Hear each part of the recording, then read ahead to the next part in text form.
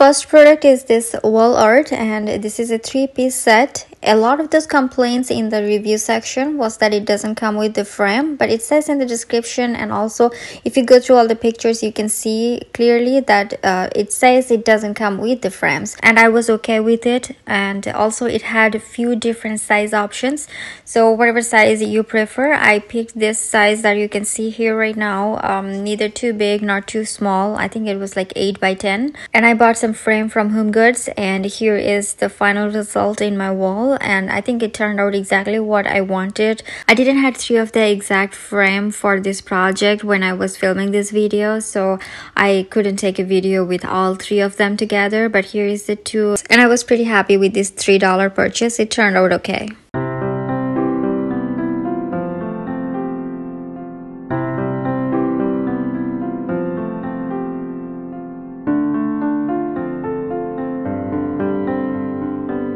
Next is this double-sided tape, and this one comes in 3 different sizes you can pick from, and the price varies a little bit depending on the size you are buying. To be honest with you guys, I still haven't tried it yet, but the adhesive looks pretty good to me. Probably not gonna hold like a really heavy picture frame, but some of those light picture frames should be okay.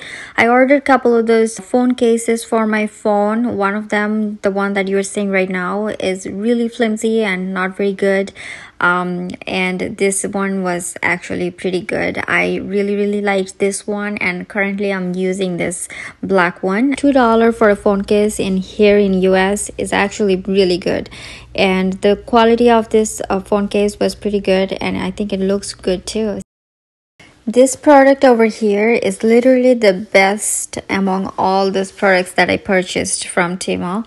This is a LED light that goes under your kitchen cabinets or anywhere in your closet or by the steps or anywhere you want some light. This one is also has a motion sensor, so it goes off, and then when someone just walk by there, the light turns on, and then when you're gone, the light goes off automatically.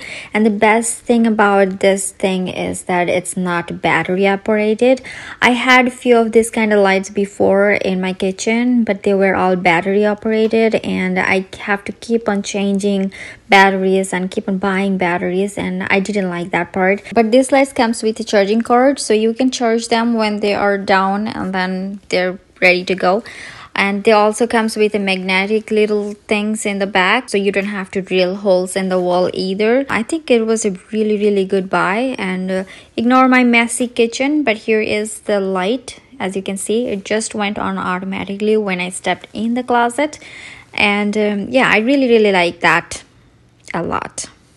Those are some lights for curtains, and I bought those like actually a few months ago. When I'm filming this video right now, it's very recent. I'm just showing everything, but I think first part of this video was filmed exactly when I got these products, but then later I filmed the rest of them. So anyways, so I lost the exact link for this product, so I just added a picture of like something similar from the same website. So this is how it was supposed to be looking. There's like tons of the same product in this website. I lost the one that I ordered, but I ordered a couple of them, and I used the battery and it light up, but I never got the chance to put them in the curtain, but they work. I have seen so many advertising for this product, so I really wanted to give this a try, and I love it. The video is not looking the best because I tried too much. Now because of all the movement that I did, there is all this bubbles in there, which is not supposed to be, and it comes with some injection syringe, so you can take some air out or put some more air in to make all these movements a little slow or fast according to your liking. So it's really easy, and it's nice, it's beautiful, and trust me, all these bubbles are not there all the time.